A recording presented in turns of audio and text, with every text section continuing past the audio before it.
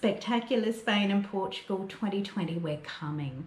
I just wanted to jump on quickly to tell you about this new tour we've got. I've been planning it, I've been wanting to run it for 4 years, so I'm pretty excited. We've managed to squeeze 2 countries into 10 days, and when you're traveling a distance for a holiday, you really want to make the most of it. We've got all of the highlights and no time wasted, but having said that, it's also, we want to have a kind of relaxed feel to our holiday as well. So the best of both worlds, fully escorted, nothing you have to worry about, all your transport taken care of internally. It's really smooth. We're going to start in Madrid. Oh, that Gothic architecture, it's so stunning. The churches, the museums, the galleries, the cafes, the shopping, the gardens. It's a really vibrant town where you can actually spend a week. We're going to do a tapas tour, cruising around the bars on the first night of our tour to really get us in the mood, in that Spanish flavour. And then we're going to head to Toledo, which is a beautiful hilltop town. More food. We've got a wine tasting set up there. Wine, cheese and ham, you know, they're big on ham. Not so much good for the vegetarians, but we're going to do that before we head to Granada, which is my favourite place in Spain. That Alhambra on the hill, that giant castle, I could spend 2 days there just wandering. It's very spectacular, that Moorish architecture.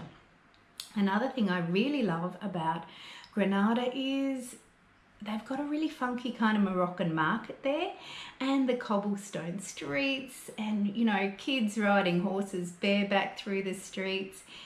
Granada has a real gypsy soul to it, and I just find it a very beautiful place.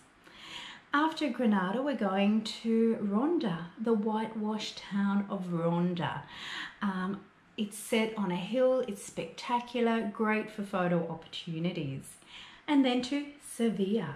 Wow, Sevilla, so much to see, so much to taste. Of course, oranges, beautiful orange juice. Spain is known for that, Valencia and Seville. We're going to check out the gorgeous church and climb up its tower to have a look out over the city.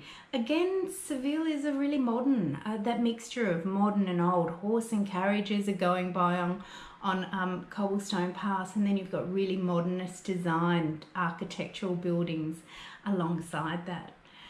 We're going to head to the local market, the food market, and do a paella class. So, you know, that's fun. That's a fun thing to do.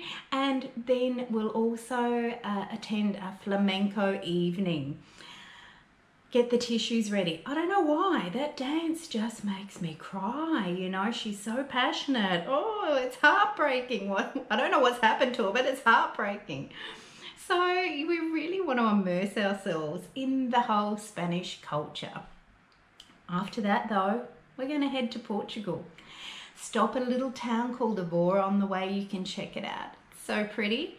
And then Lisbon. It's a cosmopolitan city. So we're going to have a few nights there. We'll also engage with the music and the culture of Portugal through fado.